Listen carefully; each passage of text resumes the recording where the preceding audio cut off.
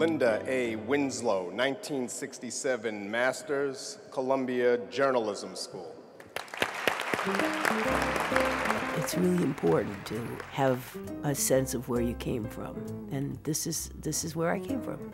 It was a very surprisingly moving day to me because my dad came. He graduated, I think, in '42 from the college.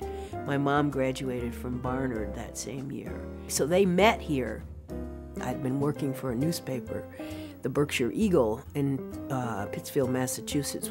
And I had never had a television set the whole time I was growing up.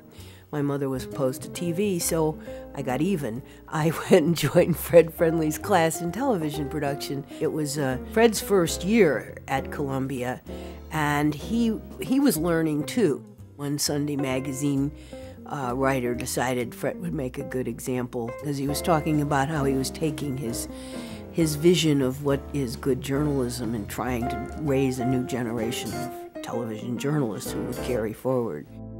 I think my alumni involvement is connecting me to the future of journalism in ways big and small. I think the bonds that you make in 1 year, it's such an intense year, but the bonds that you create with your classmates at Columbia are unbreakable.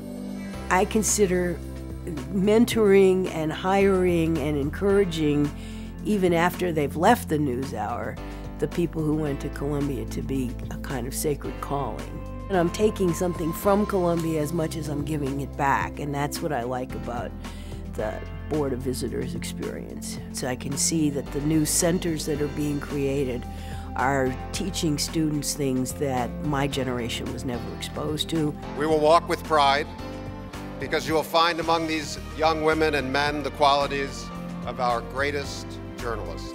The students at Columbia are going to be leading the next generation of journalists in ways to use those tools better and to tell better stories, keeping everybody better informed about what's going on.